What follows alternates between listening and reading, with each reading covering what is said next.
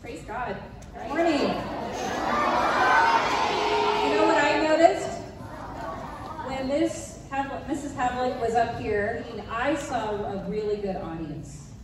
I saw everyone listening and being very respectful. So give yourselves a pat on the back. So you guys are doing a great job. Because that was a lot of kids. So good job. All right, God's word.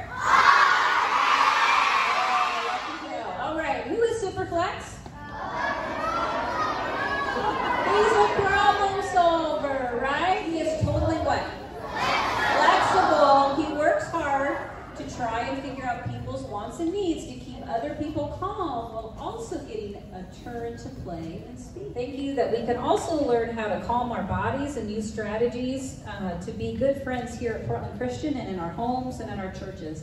Father, we thank you that we have a school where we can openly worship you, Father. We take that for granted, but we also need to thank you that we have that ability. Most people don't have that in other countries, Father, so thank you.